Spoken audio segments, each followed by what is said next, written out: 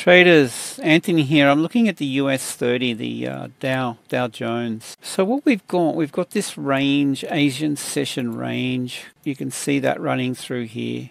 We're trading into the London Open shortly. This blue line is the London Open, and then we got this orange line is the Asia close. And then later on we got the New York Open, the white one. So what I've done here, I've just marked up the weekly open. That's this orange dotted line. I'm marking that from, this chart's in New York time zone. If I go to the settings, see I've set this to New York. So from midnight Sunday night, this white line here, we're just ranging here at the moment. Now here's the thing with this, I'm looking for a trade opportunity. What we'll do actually, we'll just go out to the weekly chart, and then I'll work my way down the time frames and show you what I've got drawn up here. Have a look at this on the weekly. Here's the thing. Notice this. So what I've done is I've picked up the high and low of this green candle here on the weekly.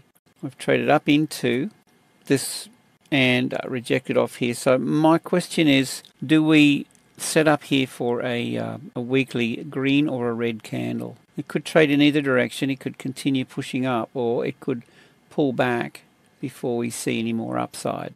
What I tend to do with this is I'll be watching this on Monday. For example, have a look at this green candle here, this guy. We've got this red candle next to it. Okay, red candle opens, closes down here. See how this green candle opened here? But look what we got under it, that wick. So the thing that I'm looking for early in the week is a stop run against the direction in which smart money intends to take it. Right, a stop run, trades south, traps short traders in, takes out stops, and then they have this bullish candle for the week. So I'm looking for a similar setup to get me in early and to see if we can, for example, if this is going to be a red candle this coming week, right? Just hypothetically. Well, what I would like to see early in the week, let's just draw it out very, very quickly. So I would like to see a red candle here for the week. And early in the week, see how we've just kicked off here? I want to see it spike up into here, take out stops, and then roll over and give us that for the week bearish candle. That's what I would like to see. So what we do is jump in early on in the piece, and that is a nice outcome for the rest of the week.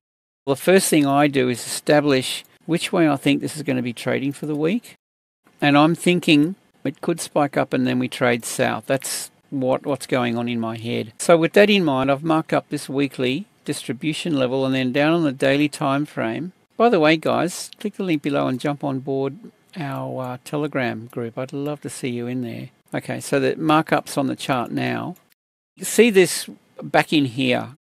We've got this bearish break of structure here. Let's just have a look at this with a Fibonacci. If we pull the fib from the high of this daily distribution down to the low, given that this time frame is bearish, see the pull back into the yellow zone, 61.8 to 786. That's an ideal entry point for a short on this time frame. Now, having a look at it on the weekly, this could trade in either direction. Okay, this could continue on up. We don't know yet, but I'm just looking for an opportunity, an intraday opportunity for the week. So we've got this 61.8. Now I've marked up, see this yellow dashed line? This is current weekly open. As I mentioned a little bit earlier, with these candles, like a weekly candle, for example, we'll just do that, wick up and below. All right, well, let's just call that our candle. See this weekly open?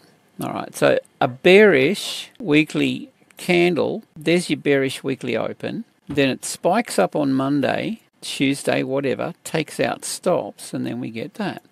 So I would like to see that happen here. So what I'm waiting for is to see which way this is going to spike early in the week to take out stops. So if it spikes south, that could be setting up for a bullish week. If it spikes north, it could be setting up for a bearish week. I hope that makes sense. With that in mind, you want to watch how it trades around the weekly open. So let's look at it from this perspective. Let's just consider if we get this, it spikes up. What you want to see is the trade back down through the weekly open and then the rejection. You want to see it spike up, trade back, crack it, and then reject here. And I think that on the lower time frame, look for any sign that this is rejecting. If it holds here and then we see it start to form lower highs and lower lows here, that's the time to get involved. Stops above, we've got this daily level, and hopefully this gives us a multi-day trade, intraday trade through the week. And then you've always got to consider that the currencies are going to follow suit. So it'll give us a euro dollar opportunity or a pound dollar opportunity. Okay, so watch the dollar pairs. So everything kind of hinges off the stock markets. Okay, so anyway, coming back to this, that's kind of what I'm looking at. By the way, guys, make sure you jump on board our Telegram group. Its link is below. Now, coming down to a 4H, I'll show you what I've got marked up here and my plan of attack.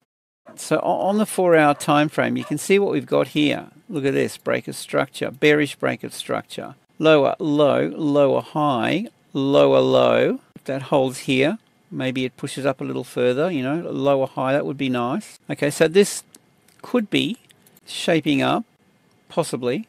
Remain to be seen, but we're starting to see a bit of a channel here. That's why I'm thinking this could be shaping up for a bearish week.